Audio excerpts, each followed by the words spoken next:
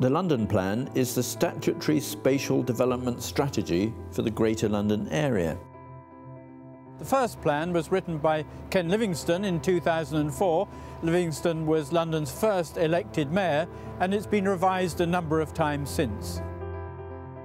The 2011 revision looks to 2036 and includes a number of objectives.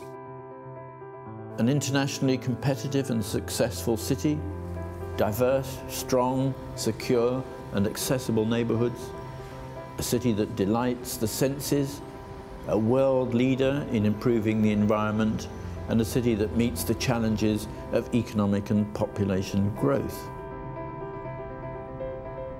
These objectives are driven by the Greater London Authority, which looks after London as a whole. London's 33 local boroughs decide whether to approve any new developments in the capital, while the mayor retains control on strategic development sites and buildings over 20 stories. Accommodating the growing population will have a major impact on the physical shape of London as a city. Current policies are aimed at delivering housing development within the Greater London area and protecting the green belt which surrounds the capital.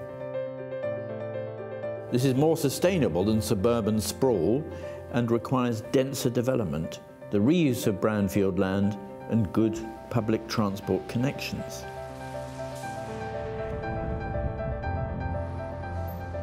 In order to facilitate this policy, the Mayor has designated 38 opportunity areas, each with significant capacity to accommodate at least 5,000 jobs or 2,500 new homes. Each one is sited close to places with good public transport accessibility. Examples of opportunity areas are found right across the city, such as at Royal Docks, Elephant and Castle and Earl's Court.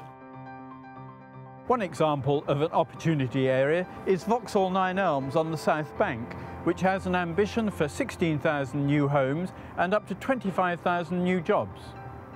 At Battersea, there will be an extension to the Northern Line and a new linear park, which will connect to Vauxhall, where there will be a new cluster of towers, some as tall as 60 stories high.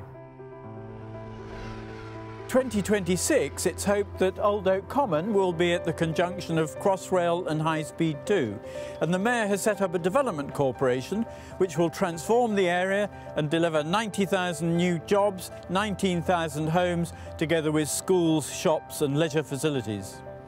The delivery of housing is one of the Mayor's most intractable problems. To meet the needs of the growing population, he has plans to build some 42,000 homes in London each year. Others suggest the requirement is more like 50,000. Yet the combined efforts of the Greater London Authority, the local authorities, housing associations and the private sector is only delivering half that number. In order to ensure there are jobs for the growing population, the Mayor is keen to encourage new business sectors, including technology enterprises, medical research, higher education and the creative industries. The London of the future will be more dense and it'll be taller. If growth continues at the current rate, in a decade or so, London will have to look outside its boundaries, either to developing parts of the green belt or areas of the home counties.